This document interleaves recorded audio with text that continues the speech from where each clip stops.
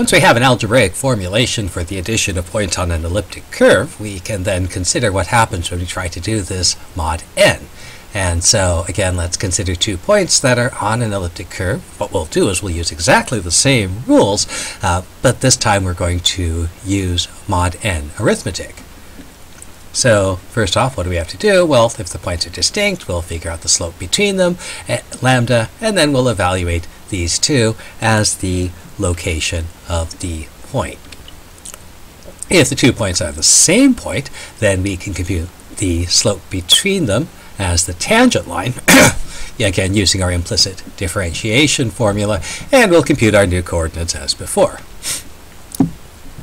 Now, one thing that's worth noting here is lambda in general is going to require a division, either by 2y1 or by the difference x2 minus x1.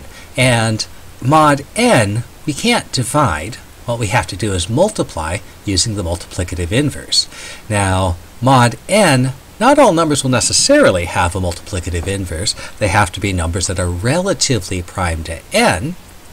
So what this means is 2 things. First of all, if the inverse doesn't exist, then our slope is undefined, and our point at infinity is going to be the sum.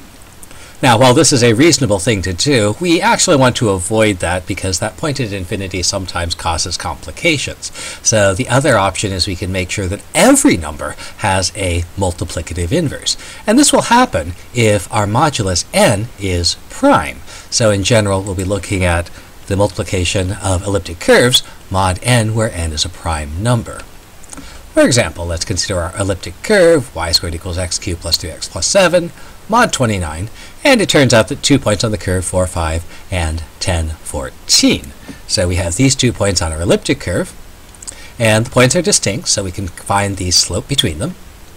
So we'll use our regular slope formula, y1 minus y2, x1 minus x2. Simplify that, that's 9 over 6, and that's the same as 9 divided by 6. And remember, in mod 29, the multiplicative inverse of 6 is 5. So rather than 9 divided by 6, I'm going to actually find 9 multiplied by 5, which is 45, which will reduce mod 29 to 16. So the slope of the 2 points, the slope of the line between the 2 points, is going to be 16. And now that I know lambda, I can compute the x3 and y3 coordinates. So I have my formulas, I'll substitute in my values, and there's my x3 coordinate. Substituting in my values, there's my y3 coordinate, and so the addition of these 2 points, 4, 5, and 10, 14, gives us the point 10, 15.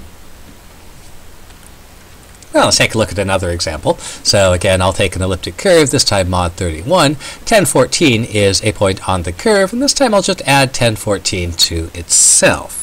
So let's see what happens. One thing that's worth noting, we can use the notation that anytime we add a point to itself, what we get is 2 times the point.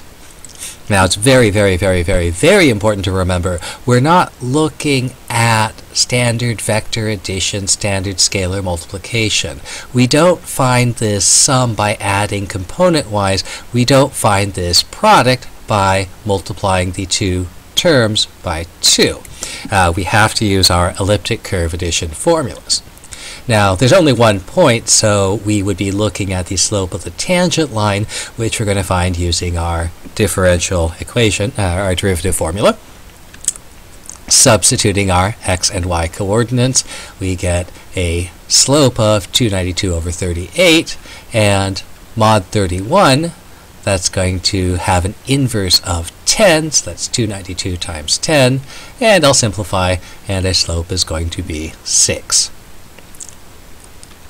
Likewise, we can use our formula for computing the location of the point, and that gives us our final solution.